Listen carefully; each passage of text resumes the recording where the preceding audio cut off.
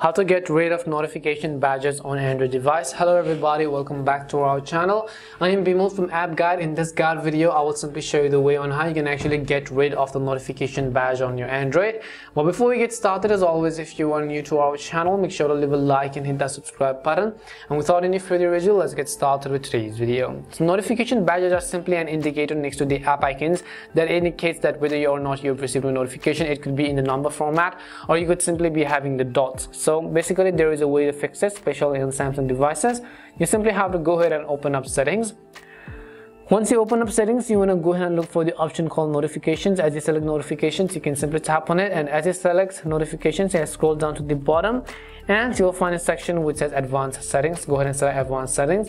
As you select advanced settings, you'll be able to see all these options. If you scroll down, you'll find a section which is app icon badges. Now you could turn it off right from this to turn off notification badges. But if you look and tap on it, basically it will give you an option. So it says when apps have notification badges turned on, they appear on the icon. If you remove notification from the notification panel, badges are actually cleared. So if you want to remove them, you could simply basically turn it off. But if you want to turn it on, then you basically have actually some of the options which you want to actually do it. So badge style is basically a number or a simple dot next to that particular app. And you can also see notifications on app icons, which means touch and hold the app icon to show the notifications. You can also turn it on right over here. It's really advanced settings.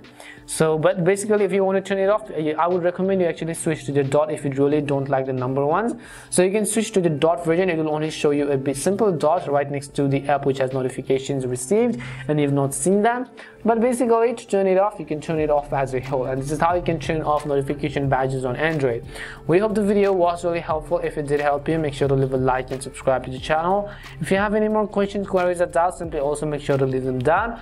Thank you very much for watching, and see you soon in our next video.